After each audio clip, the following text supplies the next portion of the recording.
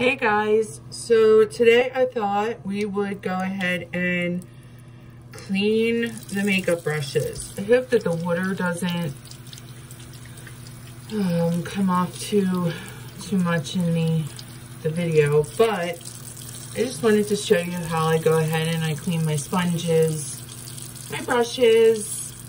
I usually do it, I try to do it once a week, if not every 2 weeks, depending on how many I've used. Inside this little cup here, I have the Black Beauty Blender, Kohl Puck, I guess they call it. I love this little thing. It's a beauty blender. You know, you put your powder on. It's just, you can hold it either through the rubber band or stick your finger in there and do it that way. But, so anyway, yeah, I try to do my brushes once a week, every 2 weeks, depending on how much I've used them. I tend to use a new eye brush each time I do a look. I have quite a few, so I have the leisure of doing that. But I'm just like, I don't know, I don't want to put anything dirty in my eye, so I try to use different brushes when I can. If it's the same color, I might use the same one. This I got from Sephora. It's their brand. It's called Detox. I like to use this for my sponges. I really massage in there because I use my sponges obviously for my foundation, bronzer, sometimes the liquid blush, and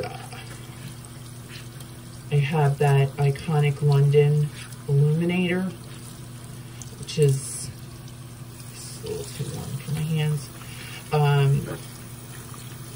You know, I put on my face like a foundation, and I use the beauty blenders for that as well. So I like to just put the shampoo in there, massage it, and you'll see that the suds, you know, will be whatever color your foundation is, and you can keep massaging it. They're a pain in the ass, kind of, to clean, but, you know, it's got to be done. It's all bacteria. I have, you know, a little dry tail here that I keep everything on. I let it sit here and dry for a little bit, especially when my husband's not home. You know, him coming in the bathroom and washing his hands after, you know, because we do that. I just let them kind of dry out, and then I'll go ahead and I'll put them on my vanity to completely dry before use. This one's really dirty. My beauty blender I use quite a bit. You know, I'll probably get a whole week out of, I only have 2 real beauty blenders, but I have a shitload of other ones. So I try to use like maybe 2 per week. Keep down on cleaning. It's kind of a pain in the ass. The Puck is great. It's very, very expensive. So I try to just use that with my brushes.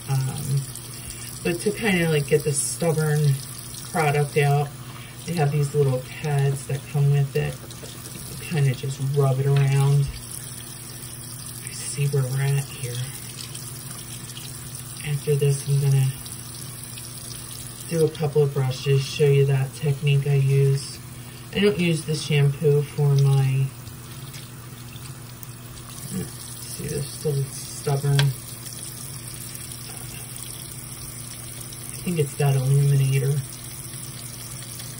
Gives you a great glow, but holy moly. So, I hope everybody had a great Easter. We had our company on Saturday. You know, I put up my video to show everybody. you know how I hosted my holiday. I host Easter and Christmas Eve. Christmas Eve is more of my Christmas than the actual day. Christmas Day is just, you know, kind of relaxing and catching up on much needed sleep after the prep for that holiday as well. So this looks like it's pretty much clean. Anyway, I hope everybody had a great Easter. My energy's a little bit low today. I had a pretty rough day yesterday. And my brush is over here. This is the first time I'm cleaning this brush. This is the Say. Came with my my bronzer. As you can see, it'll turn the color. I'm going to use this. Just massage the bristles. You don't want to go too far into the ferrule, because if you go into the ferrule, you're just going to loosen up that glue that holds the bristles together. So just keep your brushes in a downward motion and gently circulate it with the pad. I also got this one. It's from e.l.f. Has a couple of different nubs, you know, fine-tooth ridges, and then, you know, some bumpy ones here. So with the face brushes, you know, my liquid foundation and my liquid creams and bronzers, or not liquid creams, cream blushes and bronzers and stuff like that, I try to, you know, hit it twice with the puck.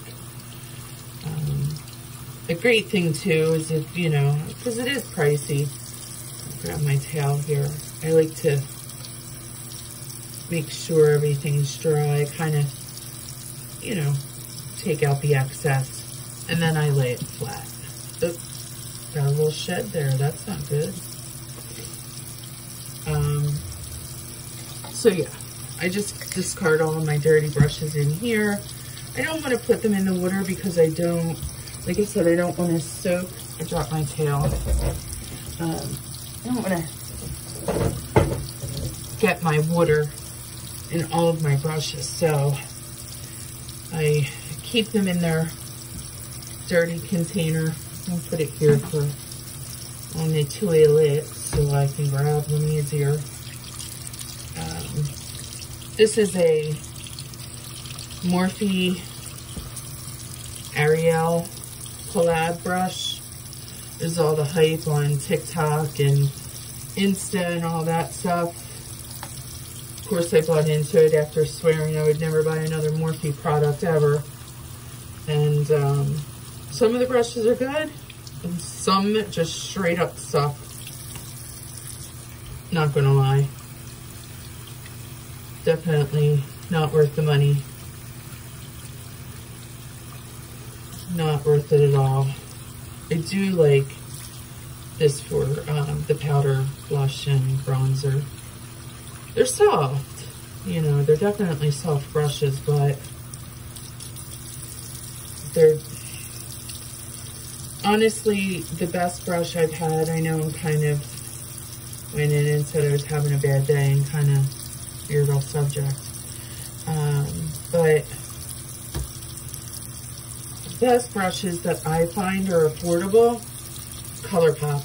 Absolutely love ColourPop. I bought the Stone Cold Fox palette. I bought the bundle, and it came with the brush roll. So you got all your face brushes and eye brushes in a pretty cool, like, faux leather roll-up case. And I want to repurchase them. I want to get another set. I love them so much. Real Techniques is a good one. Luxie is hit or miss. I've gotten to try Luxie through BoxyCharm, so I kind of got myself familiarized with that brand there. This is a ColourPop F28. just use it for my powder. With these bigger brushes, you really got to pay attention to getting the soap out, because a lot of them, you know, absorb a lot of the soap inside. And I've had to, after I thought they were dry, I was like, oh great, you know, I get to use my big fluffy powder brush. And I realized the bristles were still like that soapy feeling. So just make sure you massage it over your hand to remove all of your soap. It's definitely a pain in the ass once you think your brush is cleaned out, and then you got to redo it again, because these bigger ones do take a little bit longer to dry. And again, I'm holding my brush downward and letting the water just hit it, massaging the tip of the bristles so that the water's not getting into the ferrule of the brush. This is the, you know, the handle, the ferrule, the bristles, obviously. So I just squeeze out the excess water, shape it back up, and you can tell that it's, you know, back to that nice white bristle. So I got all of the product out of that. Messy job, but once you do it and you keep up, like once or twice a week, or not once or twice a week, 1 to 2 weeks. Again, guys, today is another bad day for me. So let me just kind of explain this, and then I'll get into why I'm in a pretty down mood. So I use this little pad. It kind of feels awkward because it's so small. I kind of wish there was like maybe a finger, you know, something to slide your finger in to hold on to, because when you're using soap and something rubber, it gets a little slippy. So just massage it gently around in circles to get all that soap and product out. I use lukewarm water. I'm not using too hot of water. I'm gonna try and speed this up. Probably won't let you see all of my brushes being washed, because, you know, longer videos. I'm not editing yet, so I don't want you guys to get bored of me. But so anyway, Saturday our company came. My mom, my husband's family, his aunt, his uncle, his cousins. And we had a great time. Everybody enjoyed themselves. The food turned out great. I don't know what happened to my turkey. I got to figure that out. I think I just, you know, should have cooked it a little bit longer. I mean, it wasn't raw or, you know, but, you know, we had kibasi. You guys saw the video. So, again, I appreciate the support for that.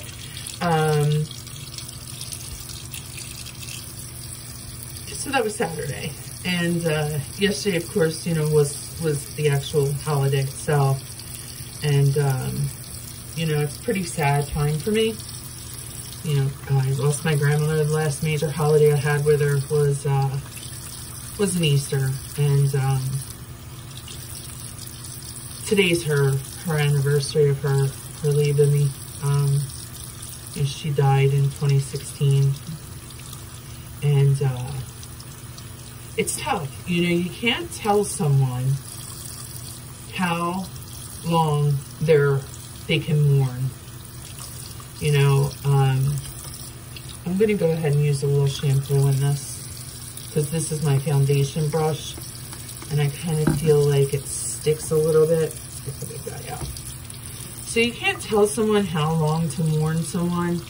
You know, maybe I'm using the wrong term, mourn. I miss her. You know, it's not every day that I'm down and depressed about it.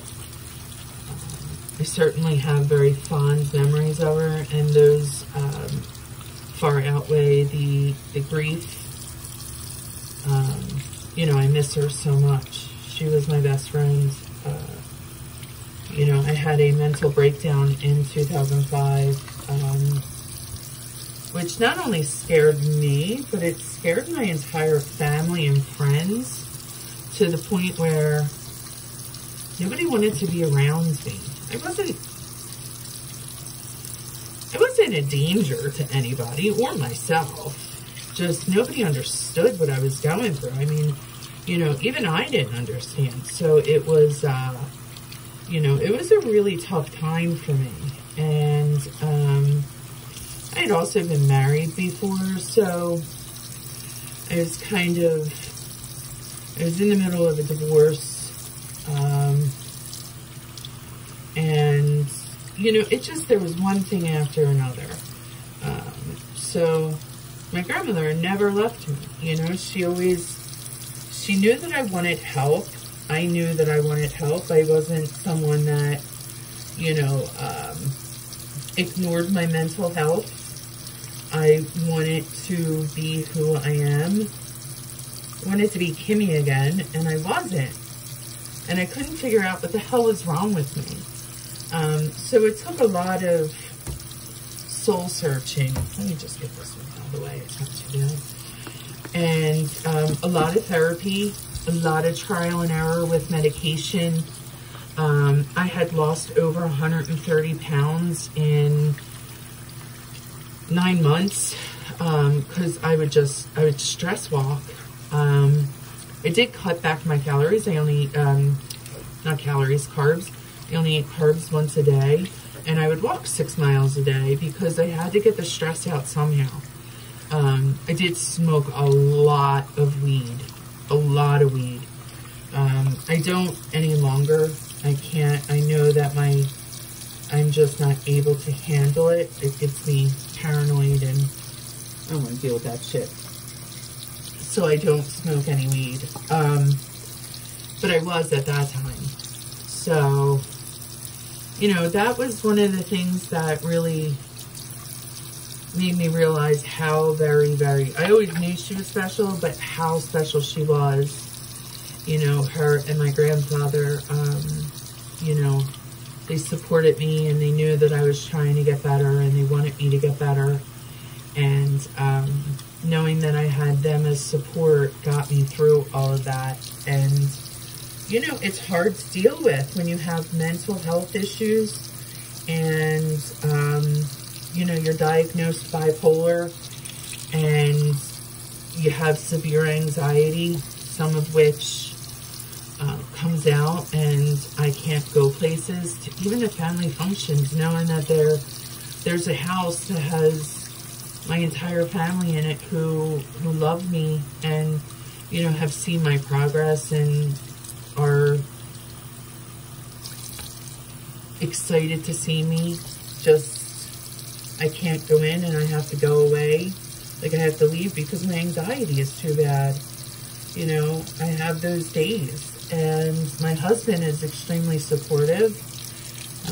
He knows when I'm starting to have an episode and he'll take me right out of that situation, no questions asked. So, it would just, you know, when I think about things, I think that, being able to pick up the phone and, talk to her,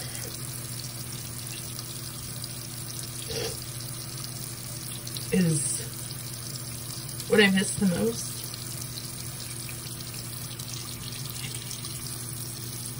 So, you know, stuff. I had a tough day yesterday. My husband had plenty of leftovers. We have so much candy. So I kind of didn't have to do anything. He was fantastic during the whole Saturday. He made sure everybody's drink was full and did the dishes for me because he knew I put a lot of time and effort into just, you know, setting everything up. So that was a blessing. But can't tell I tried to change the subject really fast. Started to get really emotional. See how much shit you put on your face that you have to clean off properly? That's why That's why I don't like using my brushes more than a couple of times. I'd rather sit here and clean my brushes than put that stuff, you know, put pretty stuff on with dirty brushes. Anyway, so yeah, you know, today's I'm okay. I did some things, and, you know, I'm cleaning this. This is a project in itself, so I'm trying to keep my mind occupied. Remembering fun times and that sort of thing. But don't, you know, if someone has lost someone that meant a lot to them, the worst thing you can do is say, like, okay, it's been long enough. It's time to, you know, move on from this, because, quite frankly, it's ignorant. You know, and you think I want to sit here and my grandmother would be like, you know, yeah, I want you to be like this. No, she'd be the first one to say, you know, we're going to see each other again. You know, get on with your life. But every once in a while, I get upset, and, you know, it takes me down, and that's part of my mental illness. You know, you just can't get over things, and when you've lost someone that was a unconditional support. I'm not saying that my husband's not unconditional. My husband is a, you know, he goes by the Bible. Everything, you know, everything that, like that, death and that kind of thing, life. You know, he looks to the Bible for guidance, and that's a beautiful thing. I'm not saying that it's, you know, he's wrong. Obviously, we wouldn't be together if I didn't feel as though, you know, the Bible was right. But I just have a different outlook on the grieving, and so kind of had a little bit of a moment yesterday, and I just kind of stayed away, locked myself up, so I didn't argue with them, and I regret it, you know. But I'm one of those that they say in mental health there's 4 F's: fight, flight, fawn. I forget the 4th one. I'm only 2. Fight or flight. So I'm really good at those 2 things. But that's the upbringing I had, you know. It's for another video. But, yeah, so I kind of felt bad yesterday, you know. Was depressed and just didn't want to hear about, you know, that I'm doing it wrong. I have feelings, and I can't just let them go. And I'm not gonna force myself into letting them go until I'm ready. This brush that I'm doing now is the Rare Beauty concealer brush. Again, another must-have, you know, viral bullshit. I gotta stop doing that. I'm too old to... First of all, I'm too old to be on TikTok. Just kidding. You're never too old to do anything. I don't like it. Don't like the brush. Don't like the brush at all. I could have bought some, I could have bought a whole eye set of ColourPop brushes as opposed to this one. It's like 20-some bucks or something like that. Something ridiculous. This is a Luxie as well. I got it in BoxyCharms Drop Shop.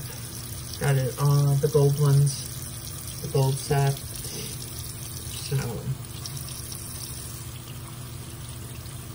that's how I get to learn these, you know, different brushes and what I like about them. You know, if I like them, if I don't. Luxie has a different, I feel like they're like ColourPop. They always come out with a different brush. Different style and that kind of thing. So some are great, some not so much. Like the, like I like the gold one. This mint one, I don't like it. I don't know. I'm just not a fan of that one. So, but I really do hope you guys enjoyed your holiday and you were filled with joy, surrounded by love. You know, I made it quite clear that I'm Christian, and you know, the whole reason behind Easter is, you know, the resurrection, and it's okay if, you know, this is again where my husband and I differ a little bit. It's okay if you don't believe, because your walk is different than mine, and it's, you know, something that I'm not a judge. I can't judge. I can help you if, you know, you have questions about Christianity. I can help you better understand things. But if you choose not to believe, that's entirely up to you, and it doesn't mean that you're, you know, a bad person to me. I don't look at you one way or the other. I judge people on, I'm a pretty good read. Like when you're in my presence, I can read you and know if I can joke with you or if I have to be serious. So I pretty much judge people on if you're an asshole or not. You know, if you're not an asshole, then we can kick it. But if you're a douchebag, forget it. I just, you know, who needs that? Who needs that in your life? So, you know, if you choose not to be Christian, or if you're Jewish, or Muslim, you're Buddhist, whatever. That's your journey. It's not mine to tell you you're right or wrong. And I've always been, you know, the type that, you know, I know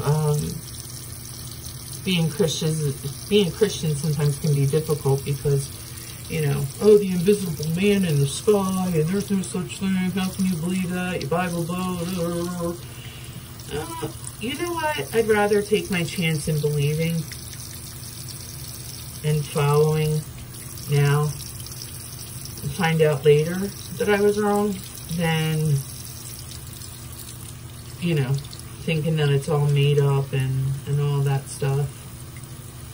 And then to come to find out, I'm gonna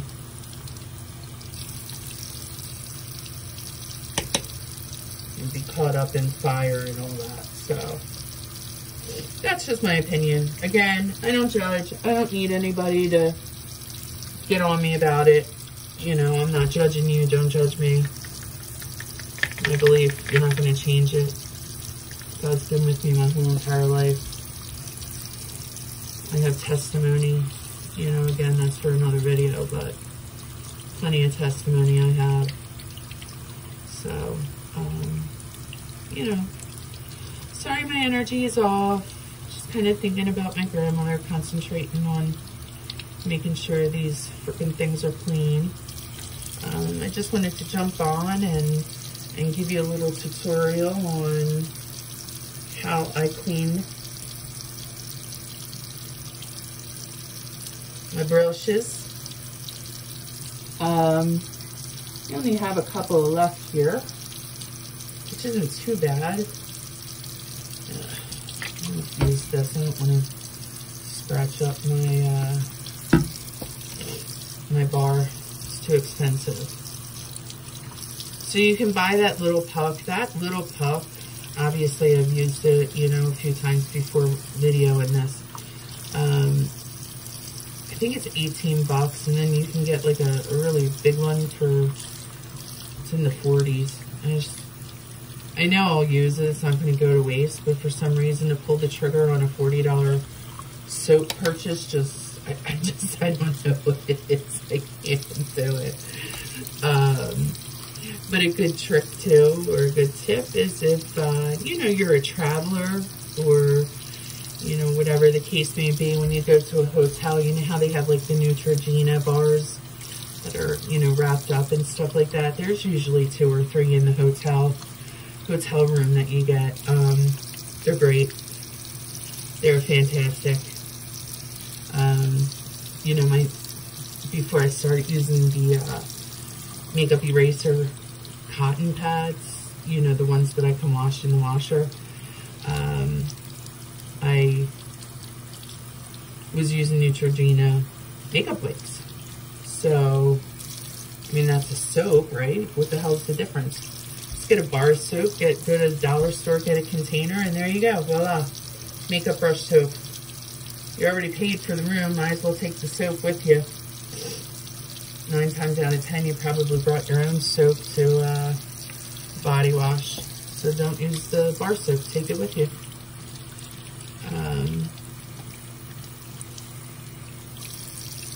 There's been times where I've been desperate and I've actually used my hand sanitizer, or not hand sanitizer, my hand soap. We use soft soap, antibacterial. I think I've only done that once because something was really dirty and it wasn't all of my brushes. So, EcoTools has pretty good shampoo. I like that. I just ran out of it. That's why I'm on this one now. Figured I'd try this. But yeah, Beauty Blender, Black Puck,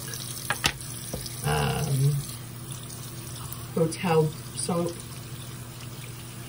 and Neutrogena. I wouldn't use anything that has fragrance in it.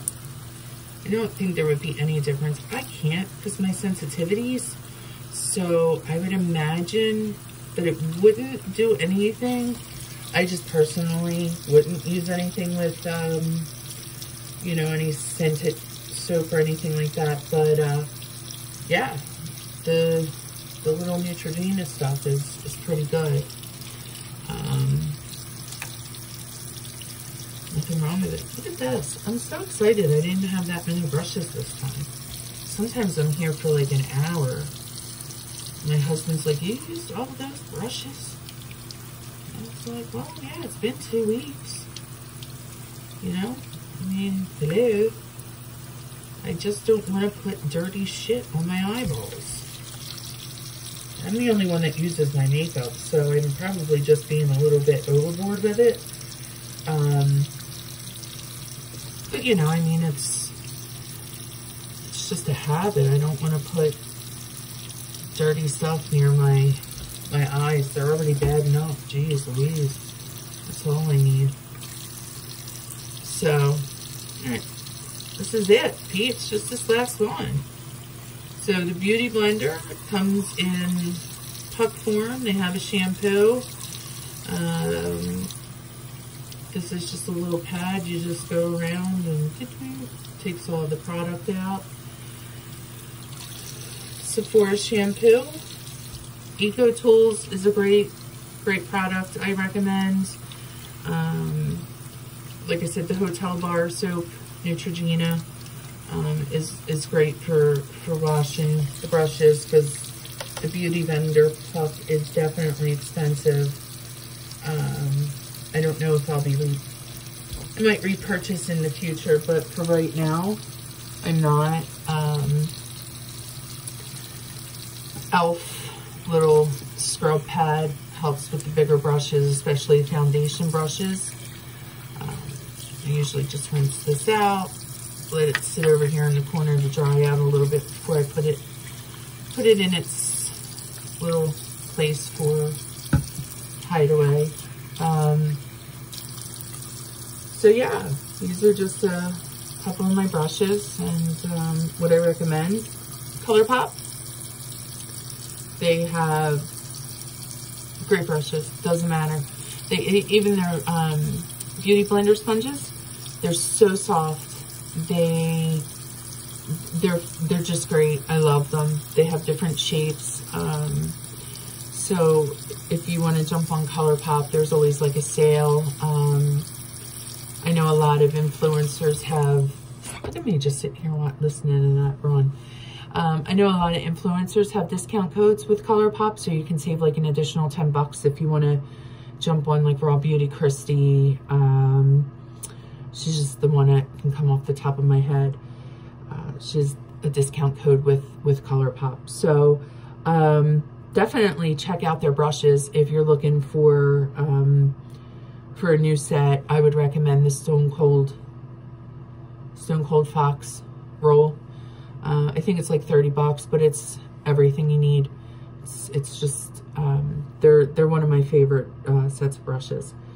I'd stay away from Morphe. It's my opinion.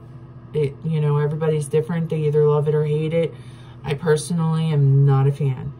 So if you have any questions, leave them down in the comment section. I love hearing from you guys. I know there's not too many of us, so I'm able to reply now.